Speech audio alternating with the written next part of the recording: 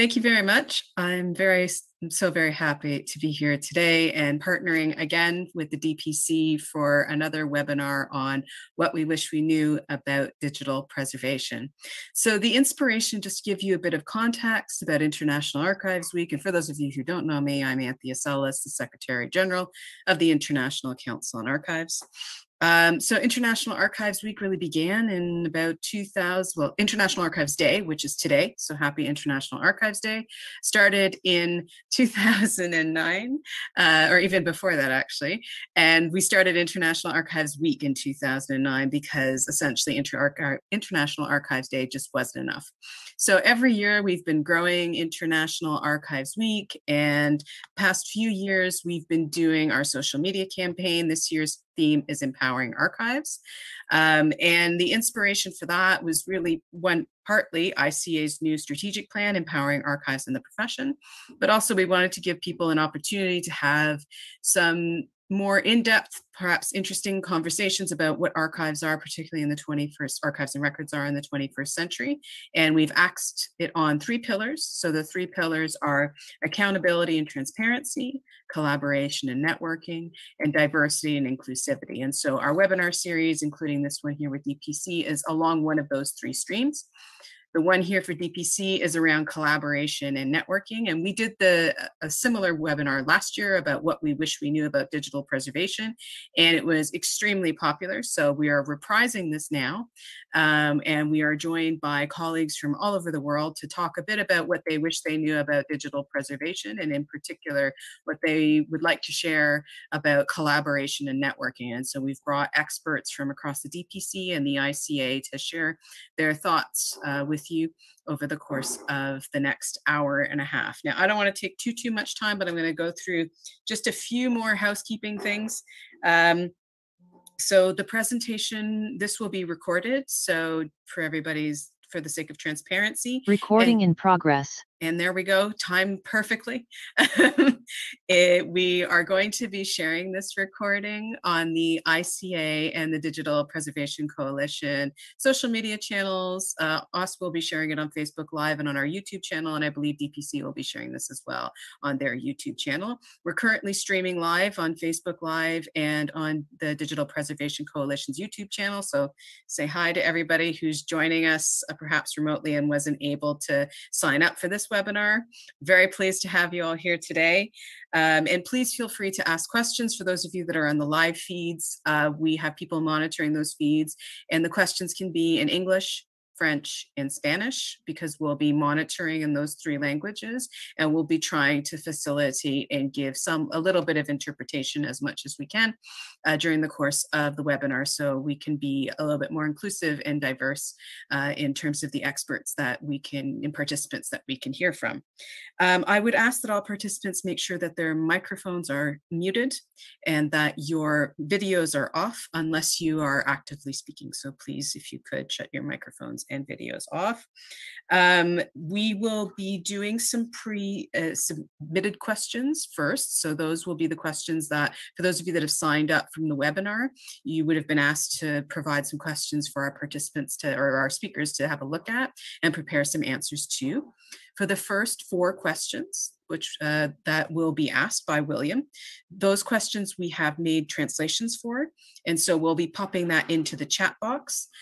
We still encourage people to use the chat box to our participants here to ask any other questions, and if we have time, we'll try and get to those questions. If not, we will compile all those questions and we will work with the Digital Preservation Coalition and with the speakers on this call to answer all those questions and via a blog. So just a reminder, please, if you could remember to mute your microphones, that would be great. And then somebody will be monitoring, like I said, both the Facebook and the YouTube feeds for anybody who's following us live. And again, those will be fed through the chat box, and we'll do our best to get to those. If not during the call, then we'll do it afterwards. So I'm going to stop talking now and hand over to the eminent William Kilbride. Well, thank you very much, Anthea, for your introduction and for the partnership which this represents. The theme, one of the themes of International Archives Week, as you've mentioned already, is is collaboration. And I should start by offering a kind of a welcome to the collaboration which has brought this around today. You know, the collaboration, long-standing collaboration between the International Council on Archives and ourselves at the Digital Preservation Coalition. So my job in the first 20 minutes or so of our presentation, of our webinar today, is just to set the theme, okay? So my job is to say a word or two of introduction about the issues of digital preservation.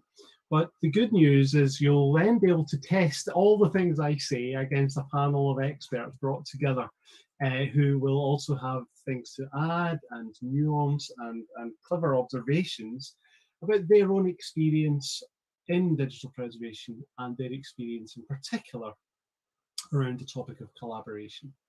So I shall get myself underway. I shall begin, bear with me while I share my screen, and then proceed also not just to share my screen, but to move into presenter mode on the screen. And I'm going to assume you're all looking at the right thing, which is my screen, possibly with a little box in it, which is actually, I can minimize a little because that's just the presenters, or my own view of myself, which is a bit intimidating. Anyway, off we go. So my job in this session is just to briefly introduce issues around digital preservation and to make it, just to set the scene for what we want to do. And I'm going to do that. We'll do that in 4 steps. I'm going to observe that data has a big future ahead of it, almost, if we can get this right. I'm going to give a very brief introduction to the main themes and topics of digital preservation. And then I'm going to go in 2 directions. I want to talk about some myths around digital preservation, things that we have worried about, but maybe don't need to worry about so much. And then I'm going to make an observation about 3 practical experiences which come from my experience in digital preservation, but also my view into the digital preservation community.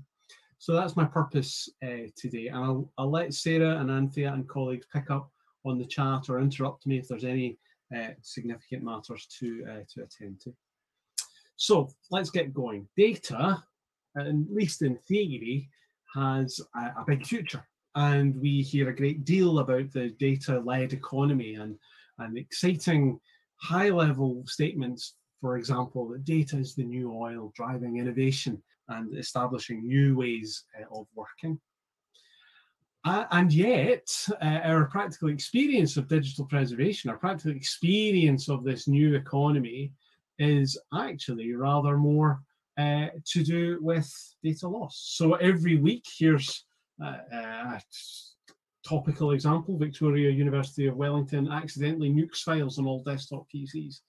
And a message to students at the university, and you think, goodness gracious, imagine being a student in receipt of a message like that. How must that feel? And of course, I hope you'll understand here that I'm not meaning to criticize.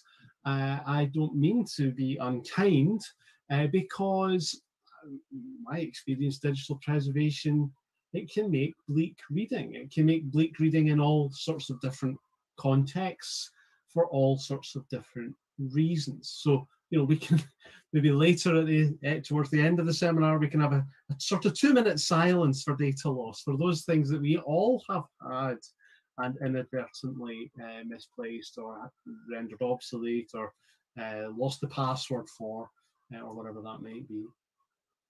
What's the problem? Well, why are we so used to that issue of data loss? And we're used to it because of any number of big reasons, and there's not, I don't particularly want to dwell on these individual items. I just really want to make 3 observations about this list. First of all, the list is incomplete. There's more going on here than I'm simply listed on the screen. Secondly, to observe that it's a long list, you know, so to find a solution to any element here, it's going to, you know, you're going to need to put quite a few different elements together. So it's a complicated problem to begin with. And thirdly, to observe that many of these items are themselves dynamic, and consequently, digital preservation has a characteristic of being an emergent and complex problem. That's to say, you solve it, and then you need to come back and solve it again. So there's a complex set of issues underneath this digital preservation question. What do I mean by digital preservation? Let me make a simple definition at the start so we're all on the same page. And I'm going to use the definition from the Digital Preservation Handbook, which is one of the resources DPC makes available. That digital preservation is the series of managed activities necessary to ensure continued access to digital materials for as long as necessary. Let me pull out those words in bold because they're important. It's a series of actions. That's to say, it's not an event, it's an ongoing process. These are managed activities. So they sit within a management and policy framework for your organization or the decisions that you make.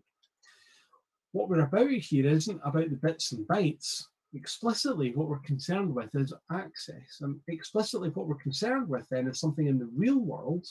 We don't start with the bits and bytes. We need to intervene with the bits and bytes, but really, it's real world impacts that we're seeking. And finally, we're not necessarily looking to look after everything, and we're not having to look after everything forever. We're looking for those materials that need to be managed, and only to manage them for as long as necessary.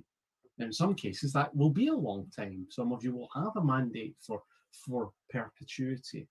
Others might have a very short mandate, maybe for 5 or 10 or 20 years. But even in the context of emerging changes of technology, that's an awfully long time.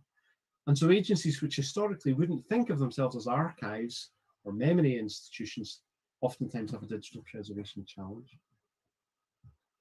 So let's move on to a very quick introduction to the main themes of digital preservation. Let me make 3 notes here. Firstly, for the avoidance of doubt, that digitization and digital preservation are related but are not the same. And I know you know this, okay? I know you know this, and apologies for repeating what you already know. But you may need to repeat this over. You may need to repeat this frequently. So let's just pull it out here. Digitization being the process of creating digital materials from what might be an analog original. That could be a photograph, it could be scanning, it could be 3D laser scanning, it could be keying, it could be any number of ways where you create a digital version of an analog original. And by digital preservation, as already said, it's the managed activities necessary to ensure continued access to those materials. And of course, these are related. So digitization creates a digital preservation need, but digital preservation also relates to what you would call born digital materials. So these are connected, but they're not the same. How to proceed with digital preservation? I'm a great fan of this very simple model put together by Nancy McGovern and Anne Kenny. This must be 20 years or more now, since they described digital preservation as a 3-legged stool. That's to say, it needs more than just technology, organization, and resources. To phrase that differently, for me, digital preservation turns out to be a socio-technical question. And if all we bring to the table is technology, then we'll fail to answer a significant part of the question. So how do we build a socio-technical solution to this problem? We're going to need technology, resources, as well as organization to achieve that. And there are, I suppose, 4 classic approaches to how you would then go about implementing a digital preservation strategy. And again, you will be potentially familiar with these, but let me make a couple of observations. So migration is the classic approach to digital preservation. And the classic approach concerns itself with the informational content.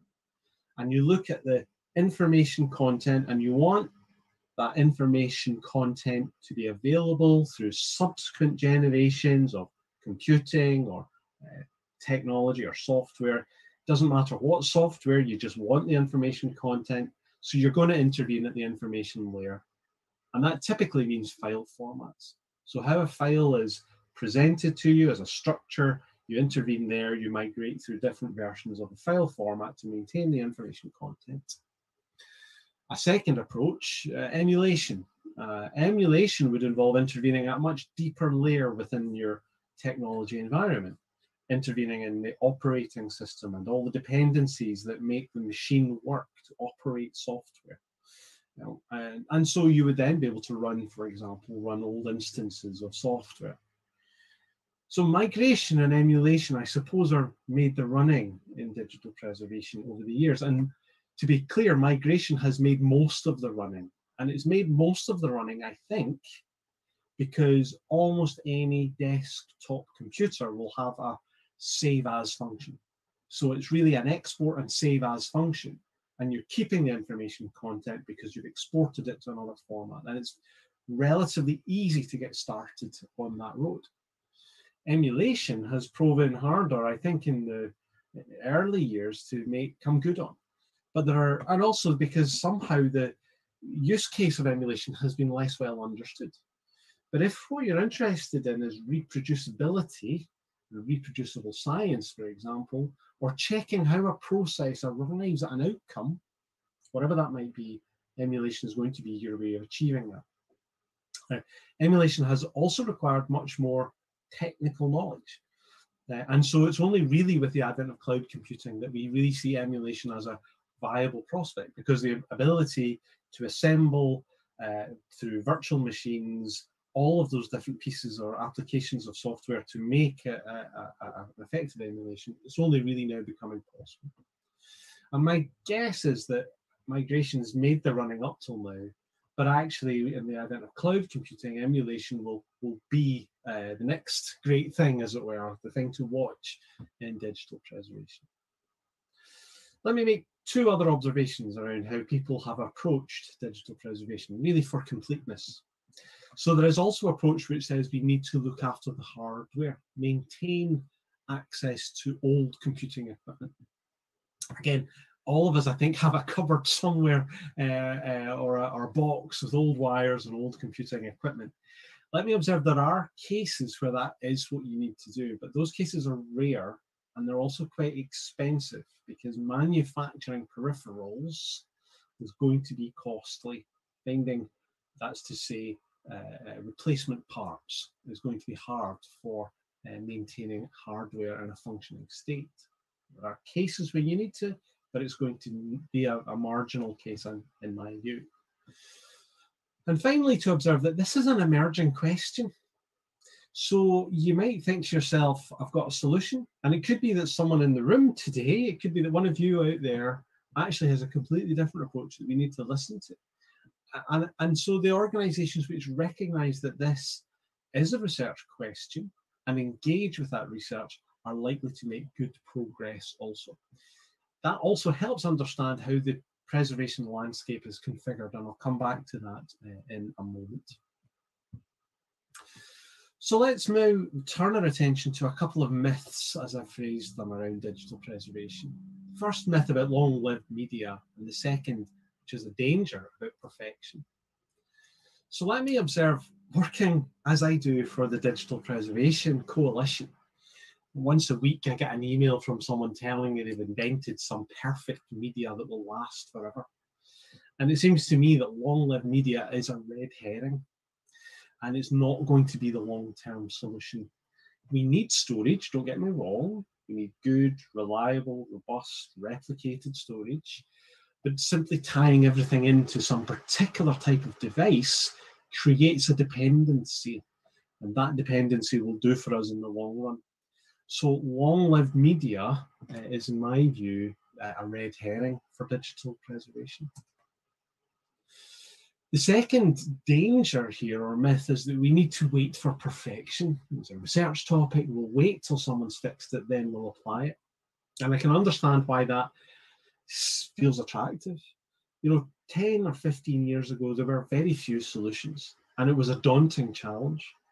And after 2 decades of research, we've turned a daunting challenge into a daunting challenge with its own jargon now.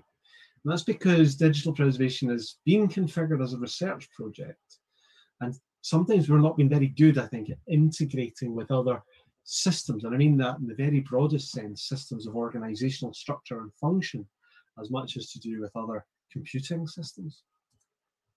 How hard can it be to preserve digital materials? And you might recognize, some of you, the OAIS reference model, and to observe that it can get very difficult very quickly, and it begins to look a bit like an engineering plan for the future.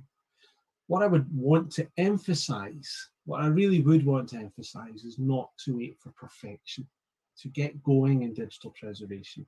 There are reasons why our standards look as difficult sometimes to make sense of as they do.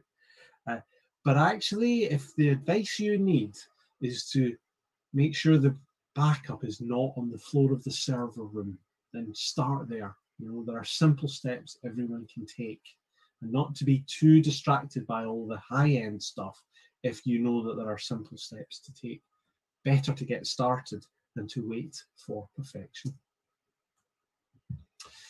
Let me make some observations then as I come to the end about real experiences of digital preservation. Firstly, to observe that money turns out to be a significant challenge facing digital preservation. So David Rosenthal gives us these statistics, that our ability to create data is outstripping our ability to store data, which is massively outstripping our ability to manage that data. Another example recently from my own work, looking at the non-print legal deposit collections at the British Library, they have expanded 38-fold expansion in 5 years. Suffice to say, the budget has not expanded at the same level. So we'll get a real challenge on our hands to keep up with all of this data growth. And of course, that leads us to recognizing that keeping digital materials also invites us to dispose of digital materials. Perhaps that's something we can pick up in discussion. So is digital preservation expensive? No, that's not what I'm saying. I'm saying in too many cases it's an unfunded mandate. It's just something else the archive has been asked to do. And that's why the policy and advocacy pieces around digital preservation really, really matter. Secondly, a question in the digital preservation world: how can you be good enough at digital preservation? How can you make progress through this domain? And I want you to imagine your digital preservation journey. I want you to imagine going from a beginner to an expert as your maturity improves. And of course, there's going to be some effort involved in that. So there's an expense of effort involved in moving from early days through to that expertise. And you would hope, you would think that that curve would look something like this, you know, that you begin and you learn and you've got a lot of effort to do the learning, but as you get better at it, so it gets easier and your expertise and the effort drops as the amount of expertise available to you becomes good. So that you would think that this is the journey into digital preservation. But I've got news for you, and maybe this is good news or bad news, and maybe I'm being a little facetious, but the reality of digital preservation for a lot of organizations is a bit more like this, that the move towards expertise is a complicated journey with backwards and forward steps as we go. What I'm saying is we need to theorize the change. How do we theorize the change? Well, we set reasonable goals. And that's where the maturity modeling tools like the DPC's rapid assessment model or the NDSA levels of digital preservation, they become incredibly useful because you can establish reasonable goals and decide where you need to head next. And now, good news. Good news about digital preservation. The good news: this is a shared challenge. It's the reason why we speak about this on Collaboration Day at International Archives Week. It's a shared challenge. And if you're doing digital preservation alone, chances are you're not doing it right. So there's a great opportunity for us to share our knowledge and expertise in digital preservation. And that leads me into really wrapping up my short presentation and inviting our panelists, and start inviting some of the discussion around how we manage and achieve that collaboration within digital preservation. So that was my intention by way of setting us all up today. I'm going to stop sharing my screen and I'm going to now start inviting our panelists to join us. And my first panelist is Jay Weatherburn. So Jay is a member of staff at the University of Melbourne and leads the DPC's office in Australasia. And of course, time zones are somewhat against Jay's participation in our webinar today. So I'm pleased to report that Jay has sent us a presentation as a movie, and she's going to talk to us in this about the network she manages in Australia called Oz Preserves. Over to Jay.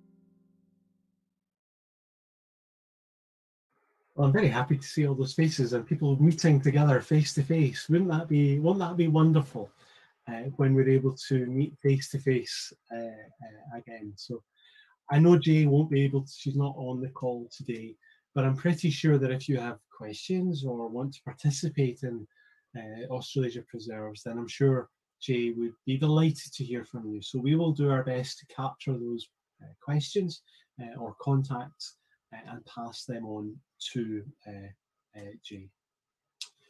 So our second panelist today, it's a very great pleasure to hand over to Marcel Ras. Marcel joining us from The Hague today. And Marcel has been a long-term friend and ally of the DPC in his previous role with, well, what was then NCDD and subsequently the Dutch Digital Heritage Network. And Marcel also recently has changed, and I'll let Marcel introduce that properly, and finding that collaboration matters at a national scale and a local scale too. Marcel. Yeah, thank you, William, and hello everyone. Great to see so many people in this webinar today. So thank you very much for inviting me to share some experience on collaboration in on digital preservation in the Netherlands. As William already mentioned, my name is Marcel Ras, and since April 1st, I am the manager of the Research Data Support Network of the VU University in Amsterdam. So it's not the Amsterdam University, but the VU University in Amsterdam. In this capacity, I'm responsible for coordination of the research data support activities within the university. And I hope you don't mind when I suggest a slight change of the title of the panel. The theme of the International Archives Week is empowering archives and collaboration. And I would suggest to change this to empowering archive through collaboration. As I believe collaboration makes institutes stronger and not only archives. And I would like to argue that we need collaboration beyond the walls of institutional domains. So empowering archives would become empowering the cultural heritage domain.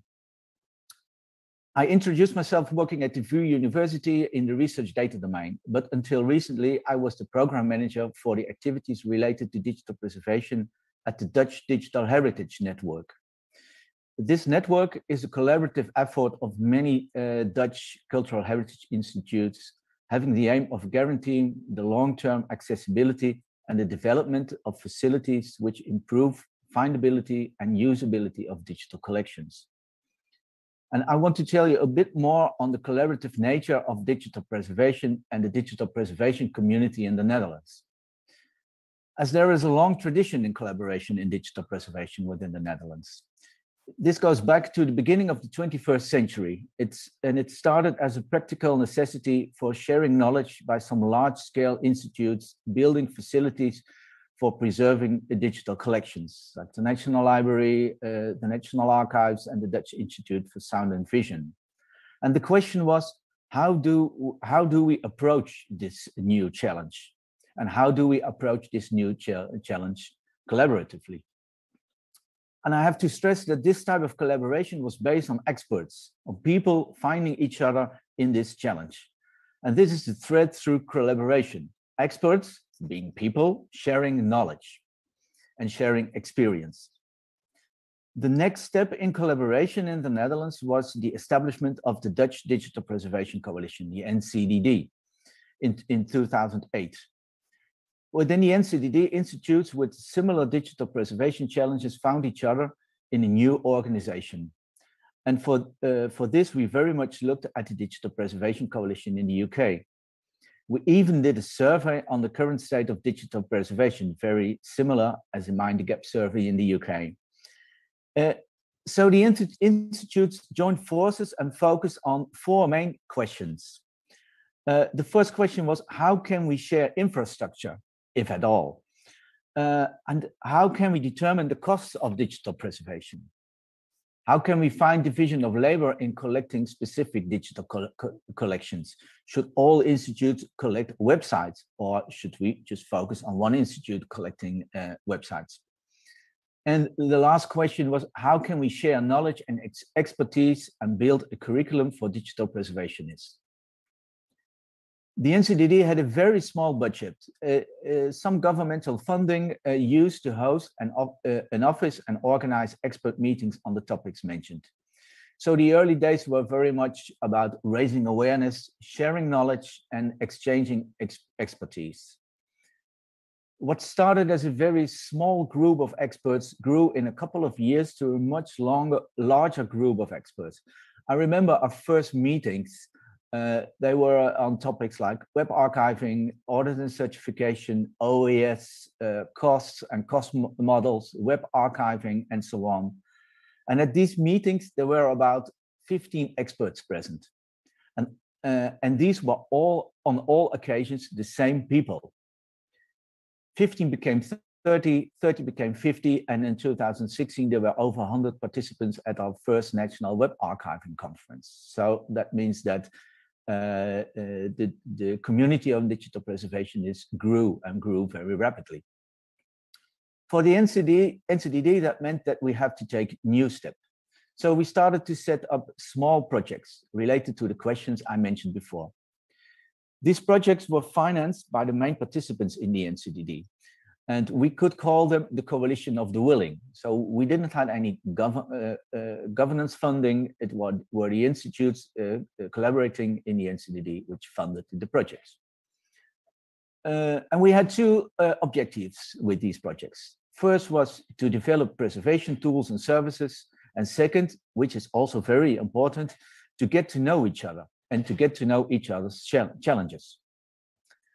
And this second aspect of the project, which is again very important, as collaboration is working together with experts, again being people, and to be able to work together, one had to trust each other. We often say that digital preservation is all about trust and guarantee long-term access. Collaboration is also about trust. Then in 2018, the NCDD became part of a broader network, a new network, the Dutch Digital Heritage Network. More funding became available, and there was another plus in this step. From the early age of collaboration, digital preservation was the issue. Digital preservation was the single issue. So we found each other on the challenges on how to safely preserve digital assets. Within the Dutch Digital Heritage Network, the network became broader as the Dutch Digital Heritage Network also had programs on the visibility and usability of digital heritage. In other words, who are the users of digital collections and what do they need? How can we connect collections to serve users better? With this broader perspective, we could present preservation as the important precondition for the findability, accessibility, interoperability, and reusability of digital collections. And you see the findability, accessibility, interoperability, and reusability in this, which makes the connection with my current job and domain, the research data domain. Also in this area, long-term care of digital assets is an important condition for the future of research and researchers. It is one of the most important aspects of the developments toward open science and open availability of research outcome. And working according to the FAIR principles is an important vehicle to boost the impact of science. Without careful handling of and curation of data, it will become impossible to share data and research outcomes or to validate research outcomes. Following the European developments towards the European Open Science Cloud, and the Netherlands developed a national plan for open science. Without going into the details of the plan, I would like to stress that many of the proposed activities in this plan are about collaboration in research data management and research data support. So collaboration within and across the boundaries of universities and across the boundaries of the country. They are of great importance to bring the adoption of open science and the FAIR principles further. Now back to collaboration in the cultural heritage domain. Governmental funding for the Dutch Digital Heritage Network enabled the digital preservation program to go beyond knowledge exchange and meeting up with colleagues. It enables us to develop instruments that help institutes with their preservation efforts. And I would just like to mention a couple of these instruments. So we developed a digital learning environment, a course helping institutes in teaching their staff. We developed a preservation policy development tool, which helps in building an institutional policy and avoids for them having invented the wheel over and over again in policy making. A guidance on audit and certification based on the core trust seal principles, providing insights in the core trust seal process and how others did this. A model for preventing the costs of digital preservation, a preferred formats tool, which is a guidance for development of preferred formats, and a virtual research environment to test pre-ingest toolings in an environment without having to install all these tools before. So instruments as these are important in collaboration. They are developed as a co-creation between various Dutch organizations and experts. And they are the drivers for further collaboration, as most of these tools hold best practices information, and there is a community of practice around the use of these instruments. To conclude with some lessons learned from the previous 20 years of collaboration. Collaboration is primarily about experts, about people working together. The element of trust in this is very important. Furthermore, it is important to have a driving force in collaboration. Preferably a network of organizations not attached directly to the specific institute, independent from institutional policies and interests. Sharing knowledge is an important step. If you are able to accompany this with development of supporting instruments, that's even better. And set up communities around these supporting instruments in order to promote and stimulate the actual usage of these instruments is very important. And perhaps maybe the most important lesson, collaboration is also fun. Learning from each other, talking with others and sharing experience is absolutely necessary, but also the most rewarding part of my job. Thank you. Thank you very much for that, Marcel. Listen, I should have said out loud as well to everyone, there'll be a chance for some question and answer right at the end of our introductory presentations just now.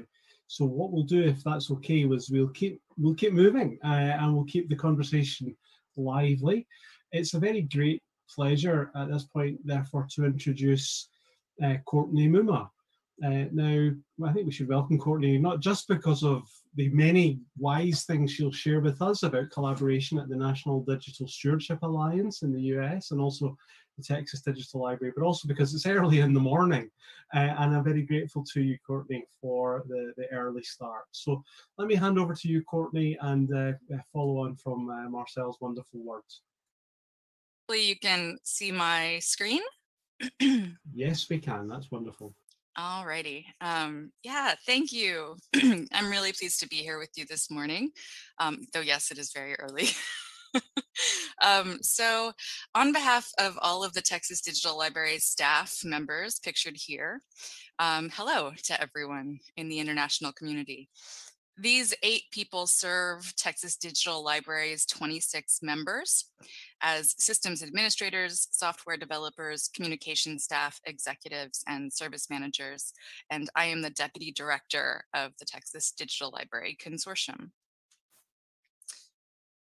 TDL is a collaborative consortium based in Texas and rooted in higher education, whose mission is to build capacity among its membership for ensuring equitable access to and preservation of digital content of value to research, instruction, cultural heritage, and institutional memory.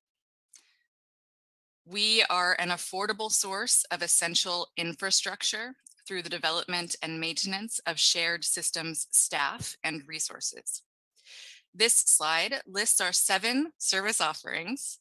Again, we have 8 staff and the open source software or community-based solution that we use for each service. We are passionate advocates for openness, open content where possible, open infrastructure and standards, open source platforms, and transparent decision-making. TDL connects a statewide network of professionals working in academic libraries and archives of all sizes, as well as our first public library member, the Houston Public Library, and we've just had Tarrant County Community College join us as well. We seek to propel the academic and research enterprise forward by protecting the digital, scholarly, and cultural record and by radically broadening access to it. This means everything from training opportunities and listservs, committees and working groups, networking and professional development opportunities, and representation on local, regional, national, and international governing groups. One of those groups where I participate as an elected coordinating committee member representing the Texas Digital Library Consortium is the NDSA, which is hosted by CLEAR and the Digital Library Federation. The NDSA is a consortium of nearly 300 partnering organizations, including universities, professional associations, businesses, government agencies, and nonprofit organizations, all of whom are committed to the long-term preservation of digital information. Representatives from within TDL member institutions also contribute to NDSA interest in working groups. And I also contributed to the NDSA Levels of Preservation 2.0 on their behalf. Some of you may be familiar with that. And that's everything I have in terms of introduction, but I'm, again, very happy to be here today. Thank you so much, Courtney. And that's an important message. There are collaborations happening there. There are different levels. There's a very core technology collaboration at the Texas Digital Library and a much larger open national level, international indeed, collaboration happening through NDSA. And that's both insights are important, I think, to our conversation today. So thank you for that. Listen, we should move on though. It's a great pleasure to introduce colleagues now from Latin America, from an agency called RIPDAZA. I shall let our speakers introduce that. However, a great honor to introduce Monica Morona, who, I'm going to get this the wrong way around, who is from joining us today from Uruguay. and also, let me see, I've got my notes wrong, Miretza Gonzalez. I'm going to, apologies, I've got your terrible pronunciation, from Puerto Rico to speak to us, and also to warmly welcome with them also Pamela Wiesner Oyarse and Perla Olivia Rodriguez, who will join in the discussion later as well, I understand. So a warm welcome to you all, and please do take over. Let us know about your collaboration. Gracias. Bienvenidos. Mónica y yo vamos a estar presentando información sobre RIDAPSA.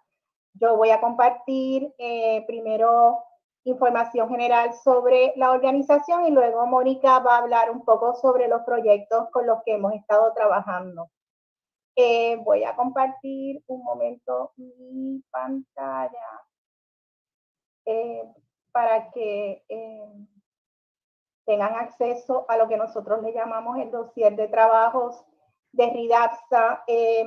Como muy bien nos comparten, mi nombre es Miretza González, yo soy investigadora relacionada con la Red Iberoamericana de Preservación Digital de Archivos Sonoros y Audiovisuales, que fue creada en el 2019 para compartir saberes y experiencias de investigadores de universidades, instituciones de la memoria, empresas y organismos institucionales de la región, a fin de favorecer la investigación científica en torno a la situación y a las perspectivas de futuro de la herencia sonora y audiovisual de nuestra región.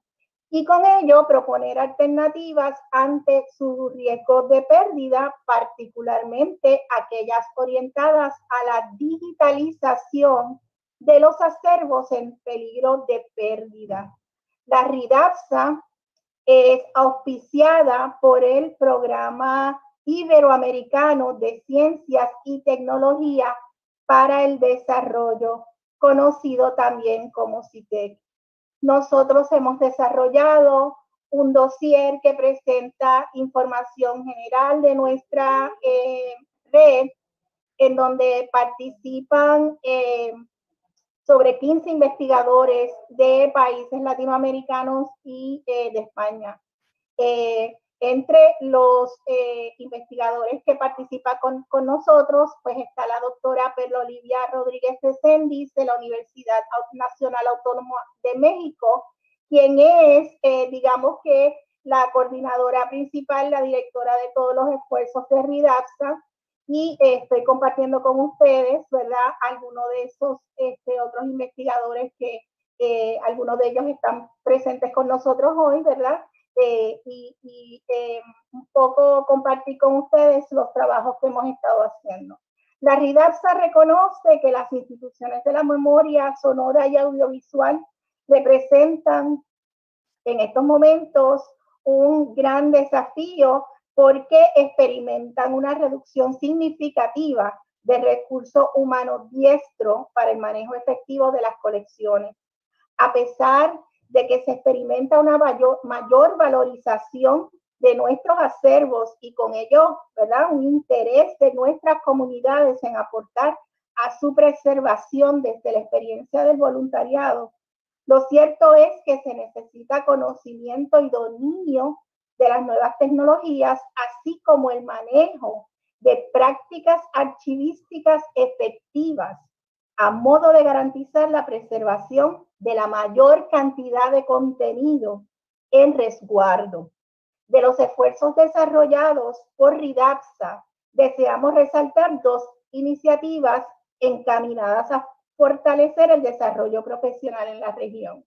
La primera de ellas es una serie de webinarios gratuitos iniciados en el 2020 que logró integrar a sobre 1.300 participantes de 23 países de la región y sobre 500 organizaciones diferentes. Este proyecto de webinarios logró ser finalista en el Digital Preservation Awards del 2020, y la doctora Mónica Marona, a quien voy a pasarle ahora nuestra presentación, va a hablar un poco más sobre los webinarios y sobre el segundo, sobre la segunda estrategia con la que hemos estado trabajando, que tiene que ver con publicaciones académicas. Bueno, muchas gracias. Buenos días y buenas tardes a todos y todas.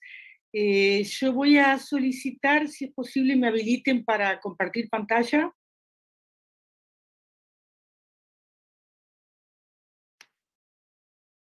Perfecto.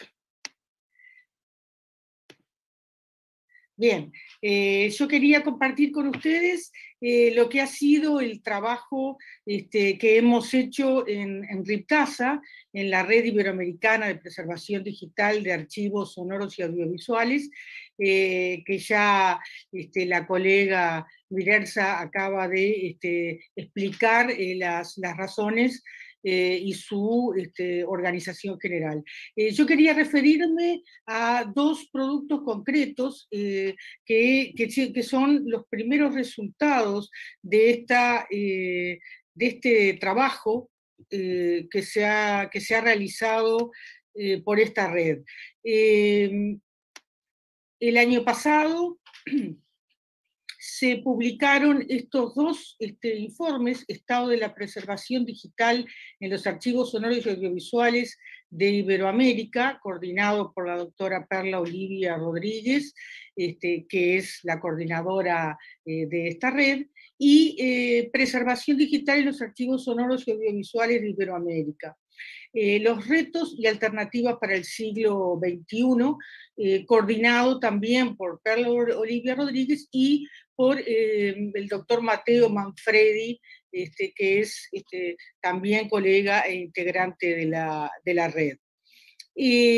Estos libros lo que recogen son los informes que se hicieron a partir de los trabajos de diagnósticos de la situación en los distintos acervos de sonoros y audiovisuales de Iberoamérica, y un análisis más pormenorizado. Yo quisiera presentar aquí los que han trabajado como cabeza de los equipos en cada uno de los países y que han colaborado desde la red y en concreto desde estas publicaciones para la confección de un informe de la situación actual de los archivos sonoros y audiovisuales, con la perspectiva de pensar cuáles podrían ser las recomendaciones y las alternativas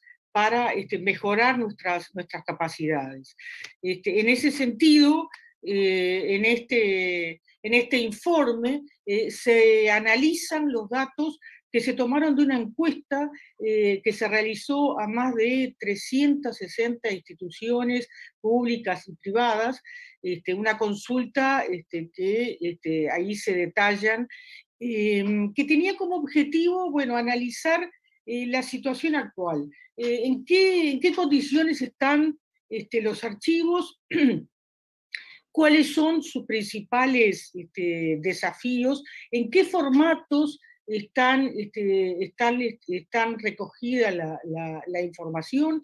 ¿Cómo se resguarda? ¿Cómo se presenta? ¿Y cómo se capacitan las distintas instituciones para cumplir ese cometido de salvaguardar el legado de estos archivos? Aquí, bueno, el índice, este material está todo online y está disponible. Ahora les vamos a dejar los links para que ustedes los puedan consultar y ver detalladamente. Este segundo libro lo que recoge son análisis de cada uno de los países acerca de, bueno, los retos y las alternativas.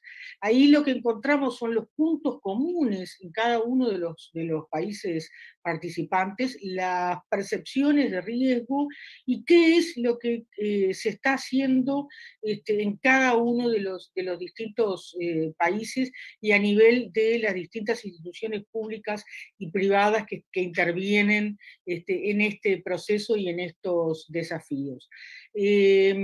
Aquí lo que uno puede ver analizando este trabajo son esos puntos en común, esas situaciones que tienen que ver con los riesgos y las dificultades de lograr generar acciones para que este patrimonio sonoro y audiovisual no se siga perdiendo. La percepción de riesgo atraviesa a todas las instituciones y la búsqueda de alternativas. Y el segundo punto importante es que en todos los encuentros hay una necesidad de visualizar la colaboración y la cooperación entre las instituciones, algo que en las exposiciones previas estuvo también como uno de los puntos centrales. Esto es un trabajo que no se puede hacer solitariamente, sino en conjunto. Y por último, referirme a una experiencia que fue extremadamente importante por parte de la red y que justamente apuntaba a esa capacitación y a esa colaboración. Estamos en la tercera edición de los webinars. Se comenzaron en el 2019, se hizo la edición 2020 y este año se ha iniciado la tercera edición. Lo interesante ha sido el éxito y el creciente aumento. Empezamos con un número de casi 700 participantes, lo cual era una cifra importante, pero prácticamente se duplicó al año siguiente y además aumentaron la cantidad de países que han participado, tanto como expositores como integrantes de esta experiencia, que son países que ahí estamos definiendo y que va cada vez más en aumento, además de la preservación de la participación, de más de 500 instituciones públicas y privadas de estos países. Una experiencia que hemos recibido importantes reconocimientos y devoluciones de su importancia y de los aportes allí realizados. Toda esta información la pueden disponer online. La tenemos, por un lado, lo que es el programa de RIPDASA y toda la información. Los webinars están disponibles en YouTube y los libros también están disponibles en este sitio del CITED y que tiene el espacio para las publicaciones de RIPDASA que ya mencionamos. Bueno, muchas gracias. Bien. Thank you very much. Muchas gracias, Monica and Miretsa. Very much. Thank you very much for your presentation there. I should have said by way of introduction, an English translation will be available. I should have said that by way of introduction. So thank you for those looking for that. And of course, we can do multilingual translation when we come to the panel session that will follow at the end. So thank you very much. Listen, we should move on. Time is pressing. It's a very great pleasure. Therefore, next on our list of speakers, a great pleasure to introduce Thibaut. Thibaut Huzanmi is with the African Development Bank group and is also highly involved in the ICA, the International Council on Archives program. For managing digital and physical records. All of that I shall let Thibaut introduce much more effectively and fluently than I ever could. Thibaut. Thank you, William. If you can hear me, I'll get started. Thank you for this opportunity to talk about digital preservation to this varied audience. William and others have made wonderful introduction to digital preservation and what it means. So I wish not to repeat those. I will just blaze through some aspects really quickly as they matter in the final point we're trying to make. So without further ado,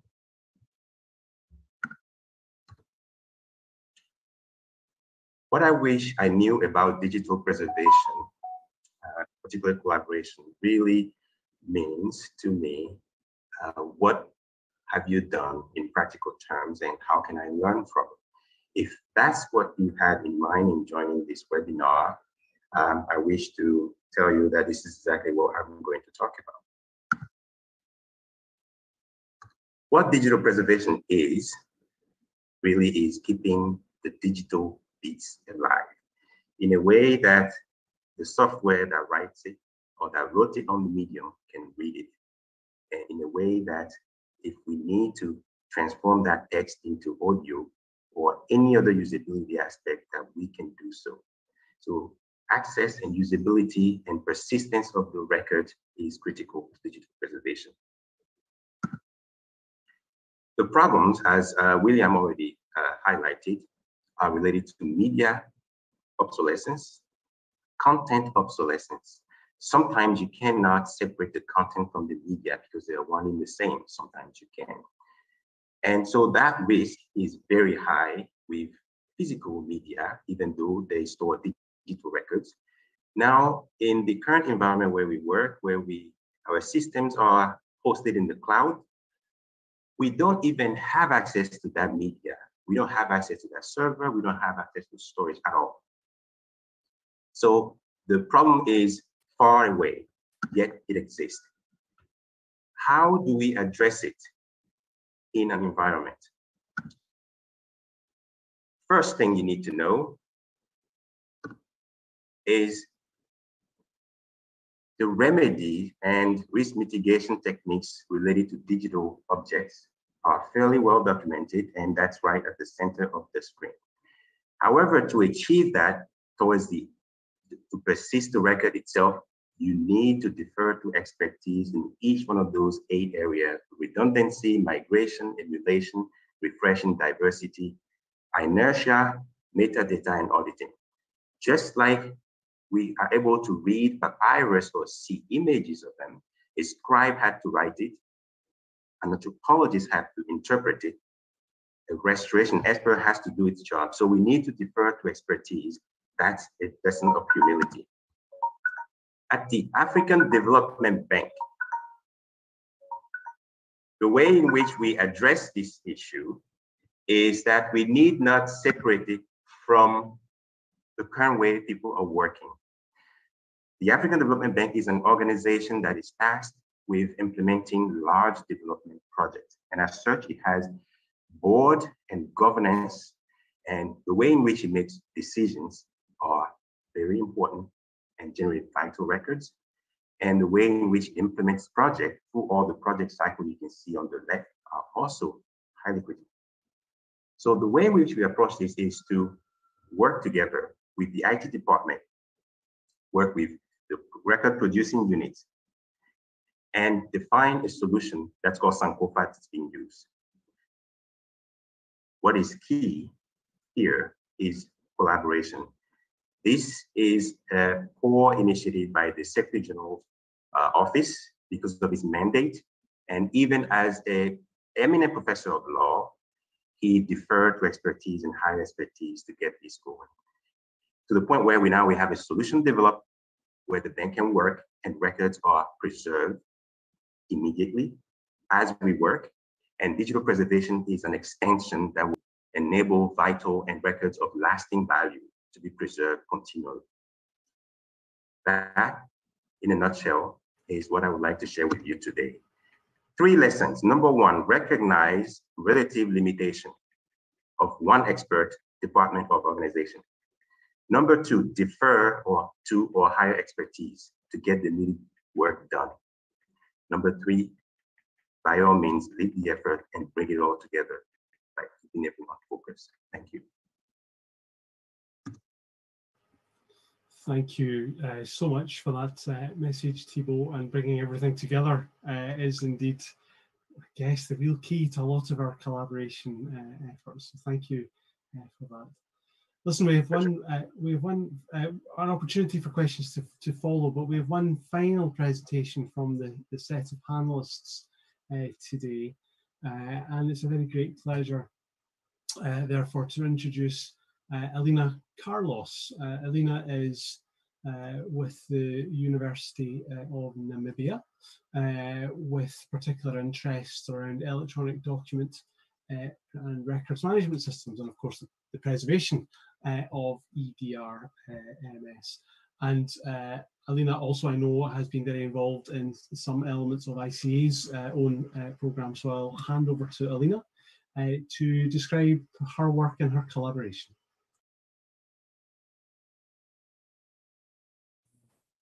Yes, good afternoon, colleagues.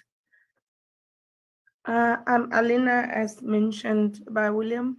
I'm with the University of Namibia, assistant archivist in the department, as well as a part-time tutor at the academic department. So my contribution to this webinar is on teaching digitization and digital preservation for archival educators.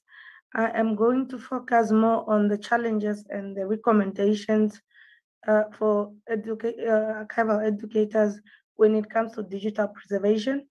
As mentioned by William, it's a challenging field, and it is challenging both for educators as it is in the industry.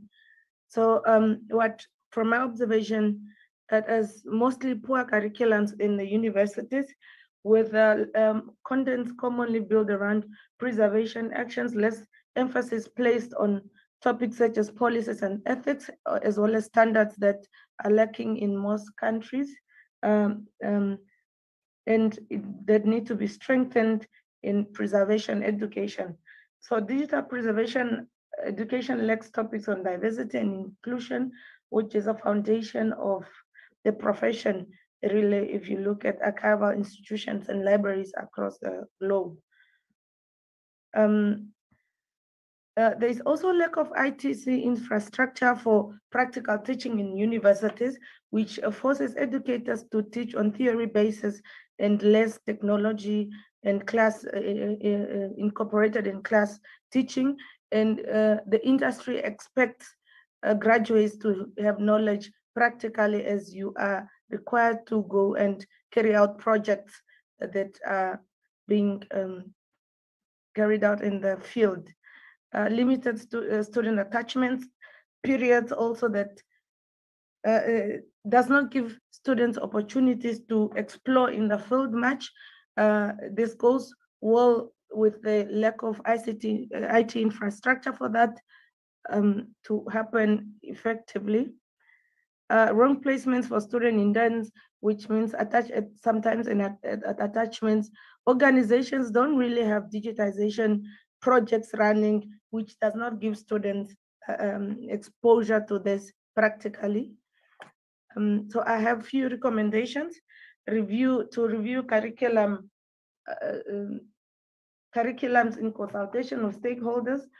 Stakeholders can be the professionals in the industry to just strengthen what they expect the outcome of graduates from the high learning institutions. So also integrate digital preservation tools and technologies into course content through class activities, as I've mentioned. This also means now to invest in proper infrastructure for practical teaching. My suggestion is that as digitization can be costly, this can be done by coming together with governments and private institutions to have this incorporated into digital preservation education. Also to raise awareness to professionals regarding the importance of job attachments, to make sure that students are placed in the right, given exposure to the right fields and practicals for a good outcome from the programs. So in a nutshell, digitization is, the digital preservation will be much improved from the education prospect for it to be carried out effectively in the industry. This is by universities producing well-refined products into the industry. That is my contribution. Thank you. Well, thank you very much for your presentation, Alina. Now, listen, we've got a brief, we're going to turn over to a panel session now. I wonder if we'll just give ourselves, however, just a very brief interval, just time to go and grab a glass of water or to pile up any questions you might have. And maybe we could just agree to be back by my clock. It's 11 minutes past the hour. Maybe we could agree to be back at 13 minutes past the hour, and that will give us just long enough for a good 15 minutes or more of conversation and Q&A with the panelists. So is everyone happy to take a very short break? I'm going to take silence as consent on the matter. So we'll leave this open. It's better, by the way, if you simply mute and your microphone and video, as it were, rather than leave, because then you'll be able to maintain the chat function. But we'll give ourselves a 2-minute break. Thank you very much. Maybe we could end this brief session by giving all of our speakers a quick round of applause in the usual fashion, or indeed put your camera on and give them a round of applause in person. And then we'll be back again in 2 minutes' time, just for a very short break. Thank you very much.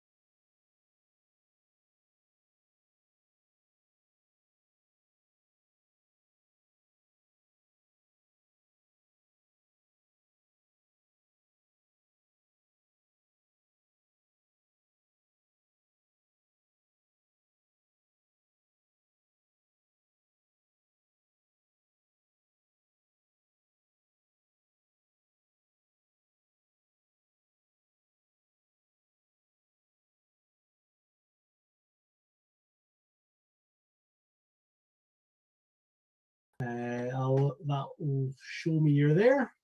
Great to see you again. And we've got, thank you, Lydia. We've got a few minutes. Yeah. Few minutes. Okay. I'm getting an echo there. We've got some time for some panel discussion now. So let's get ourselves underway with the panel discussion. Maybe I could ask the panelists, maybe just keep your cameras on, and we can hear from you as we go. So at this point, I have to just dig out. We've obviously had some questions prepared in advance, and those questions you've all submitted to us by way of introduction. So I wonder if we could. I should have organised this better. Just pull up the questions that we have pre-prepared, because the good news is that some of you had very similar questions, and so we were able to put some of, although there were very many questions, we were able to put a few of them together and to give a sense of what we felt were the priority topics. So let me just pull that together and get ourselves underway. So our first question, which came from a question from Joe Cooper with the Department of Social Services in Australia. Joe asked, how do you convince executives to buy in to digital preservation when return on investment is so far in the future? That's, I think, a relevant and interesting question for us all.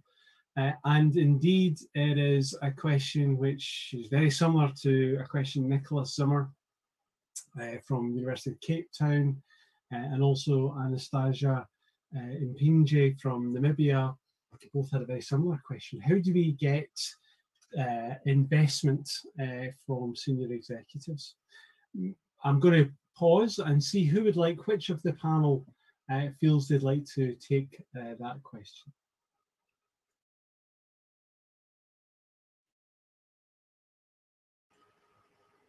Maybe I can start, William. Thank you, Marcel. Appreciate that. I think, well, a very short and answer would be, perhaps we need a good crisis sometimes. In your presentation, you already showed an example of data loss, and I guess we should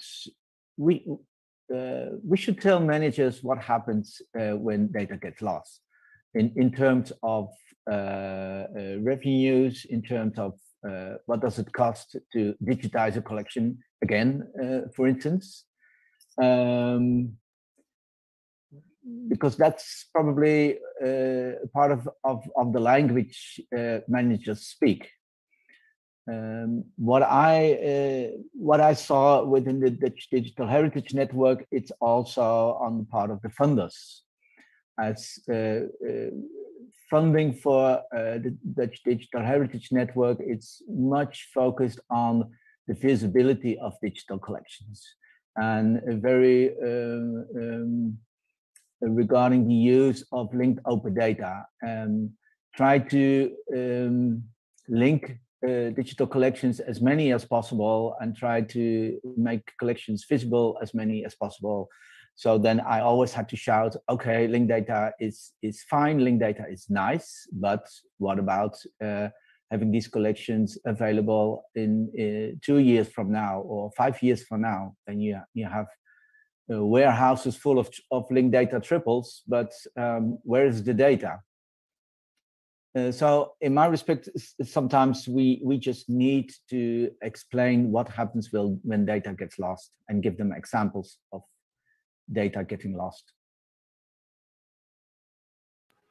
Thank you very much. It's interesting, when I put that slide together, it was a couple of months ago, it was March, but actually just yesterday, I gather there was a big meltdown on one of the service providers that didn't delete any content, but did result in huge parts of the internet suddenly being unavailable for 40 minutes. 40 minutes. It feels like an eternity online waiting for a website to download for 40 minutes. And that's the fragility really does concentrate the mind, doesn't it? On that. I wonder if any of our other panelists would be interested in thinking on that question also. How do you convince executives to buy in to digital preservation? William, I would like to try. Yeah, I think I subscribe to the views that are just expressed by my colleague, and I think also good crisis absolutely helps. Sometimes legislation helps, because if, like in the US, if there's a law or there's a presidential memorandum that makes a decision that every the department of the federal government must have digital preservation or digital records managed by a certain timeline, it really gets the ball rolling as well. But the short answer here, I would say, is that one needs to hire experts. One of wisdom, one experts that have practical implementation experiences. No theory is good, but the theory is as good as the implementation itself. This is really an excellent question that speaks to intangible sales. So if you show up in front of the senior executive and wanted to sell an idea, we need to do digital preservation, you need to have your numbers, and you need to have maybe something to show for. So instead of just talking about it, making it tangible, you want to make it tangible. And to make it tangible, you need a sponsor within your organization. Some senior executive may be more sensitive to it, could be your guide. And you need to work on defining your requirements in a way that supports your organization's business. Digital preservation cannot be an ex nihilo enterprise where you do it separately, or it's at the end of the life cycle of the records. It needs to be embedded in the work process day by day. So records are captured from draft all the way up to the finalized version, and disclosure rules are applied, record keeping rules are applied. If you do it that way, you're able to capture most of the metadata before the record reaches the end of the life cycle. Now, as you develop a test, then you also need to have other colleagues involved and have those assumptions all worked out. So you benefit from perspective. That's also collaboration. At the African Development Bank, that's what we did.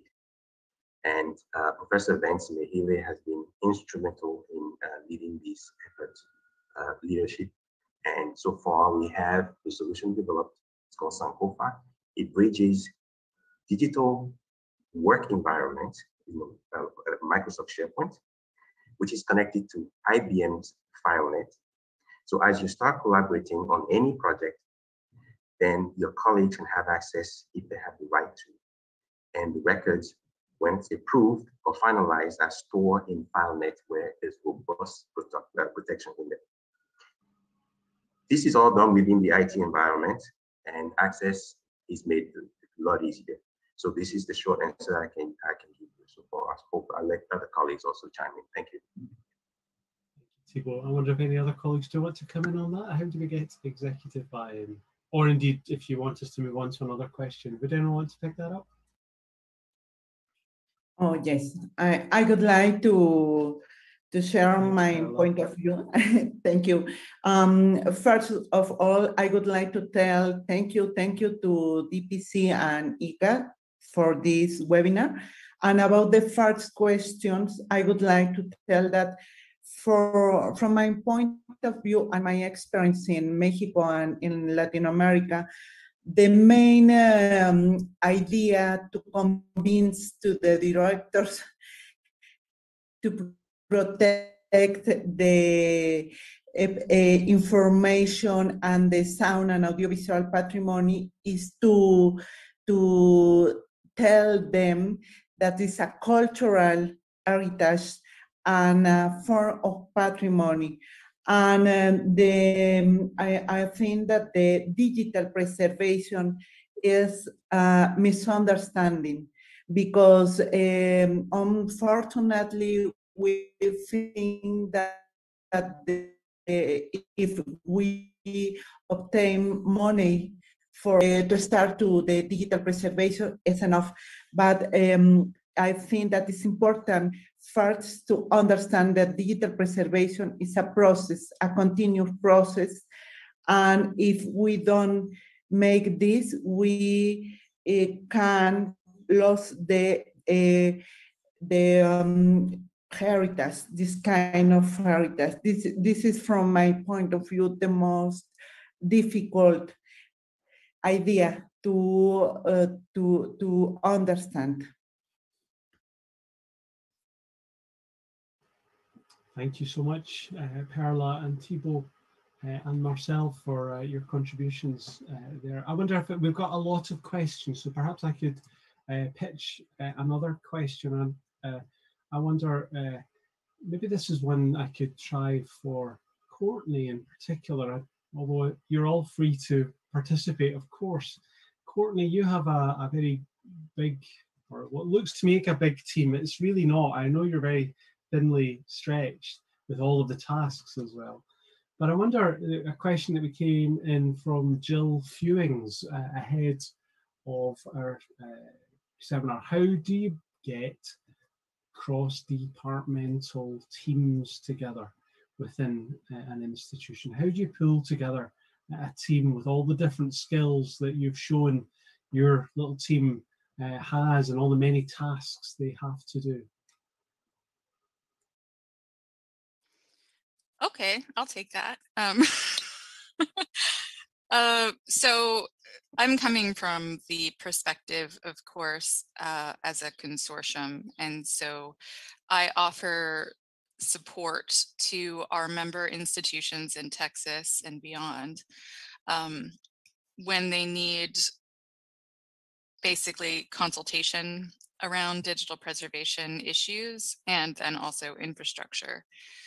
And recently we've had a new member join, and when I sat at the table with all of the interested parties in that institution, none of them had ever come together before to talk about their interest in digital preservation.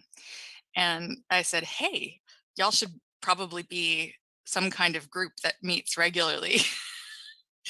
And that actually has made a huge difference in the last year for them. In fact, such a huge difference that the staff member who took up the lead doing that won an award for her collaborative efforts.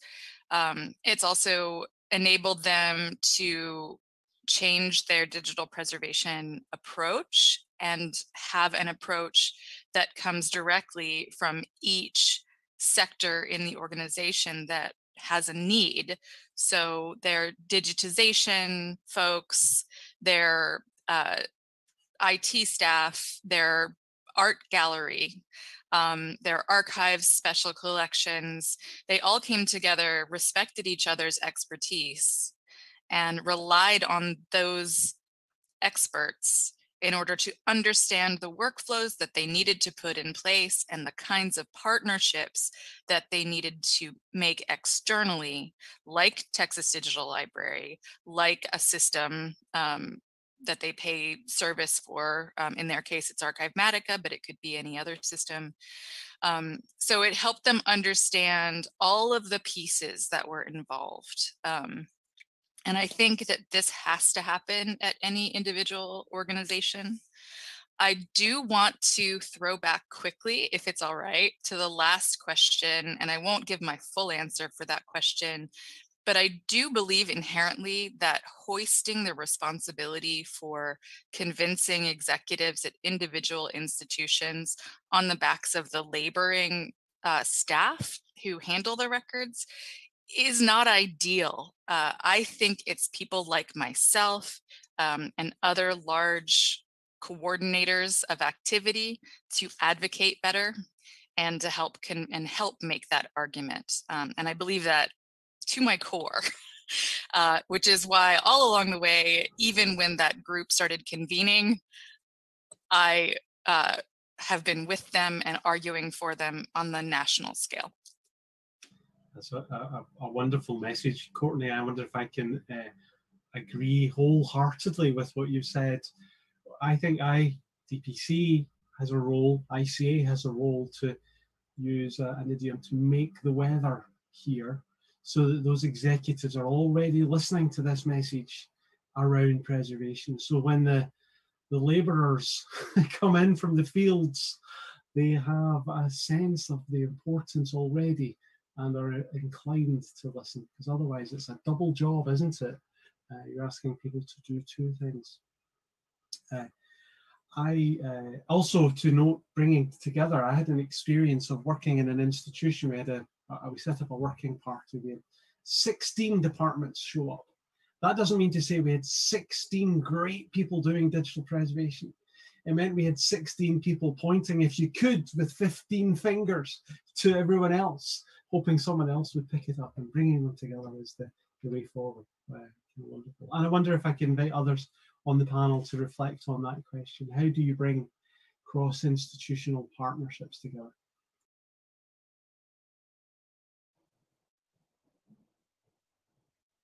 If you allow me to share our experience Of course.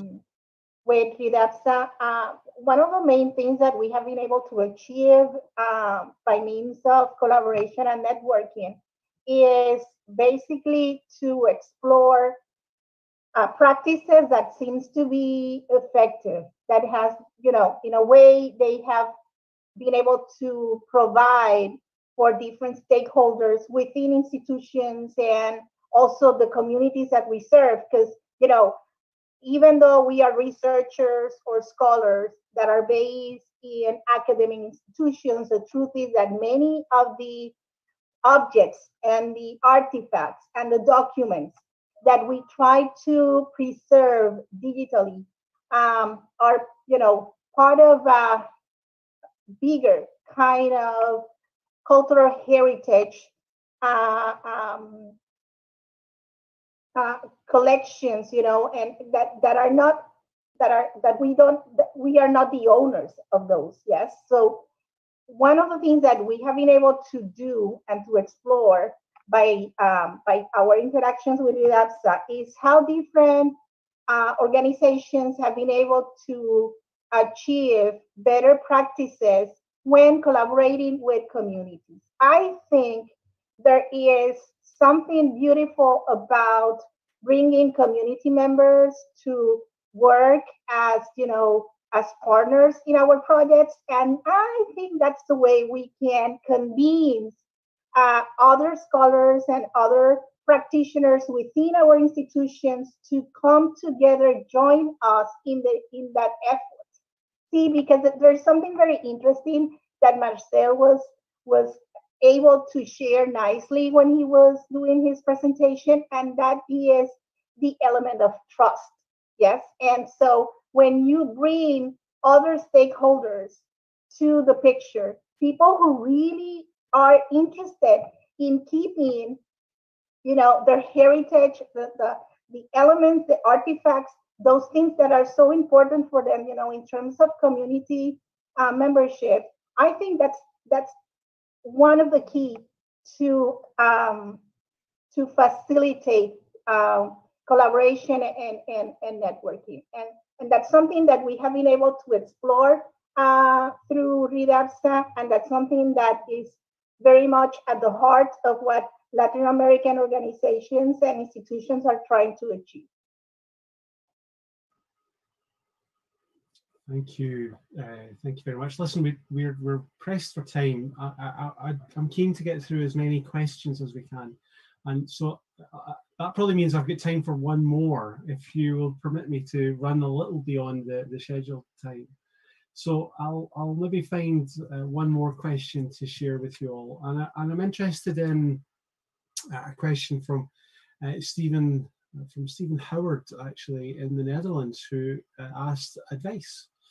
What advice would you give to an organization drafting requirements for a digital preservation solution prior to launching even a tender? So what advice would you potentially give to someone who's trying to gather requirements for a digital preservation solution? I wonder if I can nudge anyone. Pamela, if I may, I'm thinking that speaks a little to your experience with AVP as an advisor and consultant to very many institutions. Would you have a reflection on that? Yeah, sure. Yeah, so taking off my Reptasa hat for a second, putting on my AVP hat. Yeah, we work with a lot of organizations going through the process of creating RFPs or specific requirements for digital preservation.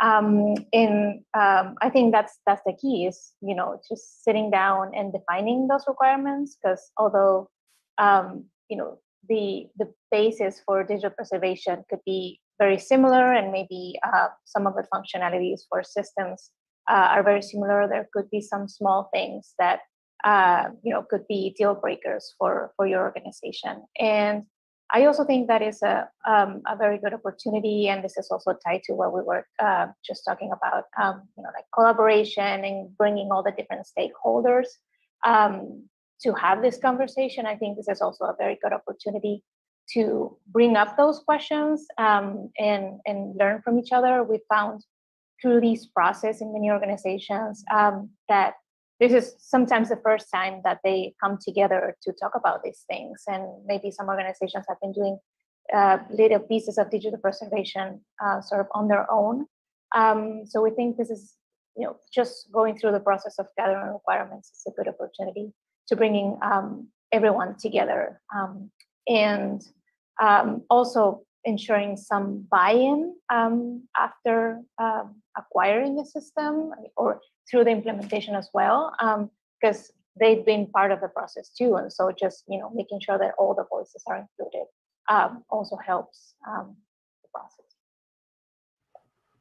That's very thoughtful. Thank you, Pamela. Perhaps I could see if anyone else wants to have a reflection on that same question. What advice, you know, to gather requirements? Oh. Courtney, I see your microphone going on. I'll be quick. I'll just add to Pamela's excellent answer that I think it is important to think of this as a partnership that you're seeking and not as seeking a solution. I think it's often misunderstood, this idea that there is a solution that you can purchase and then you're good. So I think it's a really good opportunity in gathering requirements to figure out what partners can you work with in order to accomplish those things that you've laid out as you've thought through your requirements. That's a very thoughtful observation. One of my colleagues, Paul Wheatley, is fond of telling me that when we go to procurement of preservation systems, our first requirement will be how to get out of that system in order that the system does not become a digital preservation risk in its own right. And of course, we can learn from each other along the road there too. So listen, we're well past our scheduled stop time. I wonder though if I may indulge you one more time, maybe invite panelists or indeed Anthea or other colleagues to give any final thoughts, observations or reflections before we bring things to a close. I think to thank everybody, firstly, for joining us today and for being part of the panel, as well as for being participants. I think just picking up on a point that you made, William, and to really reinforce to those people that are on this call, perfection is not possible. It will never be possible because the technologies that we're dealing with are perpetually changing. And so our processes need to evolve, and they'll never be 100% perfect. I think the one thing I learned when I was working in the area of digital preservation was if you need to test something, start small. You'll learn everything you need to know, I think, with some of the smaller projects, rather than trying to bite off a huge chunk and then get really overwhelmed and feel like you can't do it. So that would be my advice as someone who previously from the field. I think that I, again, would like to thank everybody. I'd like to thank DPC for co-hosting with us. I'd like to thank all of our panelists, and I wish everybody a really, really happy International Archives Day. And I hope that you'll continue to join us and the DPC and our partners here for the rest of the week. And don't forget International Digital Preservation Day in November. I think it's the 9th, isn't it, Sarah? We're on the 9th of November now. 4th of November. The 4th of November. Okay, so mark your calendars. Make sure you get it in there. And I look forward to seeing you all again. I don't know, William, if you want to say some few final words. Well, I just want to thank you, Anthea, and your team at the International Council on Archives. Your very generous support to this event today, your initiative and thinking behind International Archives Week, and you're welcome to us to crash your own party. It's always a pleasure. I'm very grateful to those who have spoken, to our panelists who have shared wisely their expertise. What I maybe would simply ask you all, if I may, is not to view this as an event. View this as the start of a process. Our workshop is about collaboration. You've now met people, you've met colleagues and friends, and maybe the very final thing to do then, if you're all still there, is I could get you please to put your cameras on. Ask you please just for a moment to put your cameras on. You know, some of you know what's coming here because you've been to DPC events before, and I want to just get a bit of human contact right at the end because collaboration is a human project, you know. So if you're kind to put your camera on, I'm going to ask John if he's agreeable. He normally does the magic for us. We'll get a screen grab of everyone sitting together, working together, collaborating, being available to each other, which I think is a key message for us. John, do you want to count us down? Sure, everybody can just smile and wave. That'd be great. Thank you. Thank you very much. Super. So that's a friendly message to leave on, isn't it? Thank you all very much. Let's leave it there, and we'll see you on World Digital Preservation Day, which is the 4th of November 2021. Thank you all very much. Thank you. Have a great rest of the day, everyone. Thank you. Bye, everybody. Bye.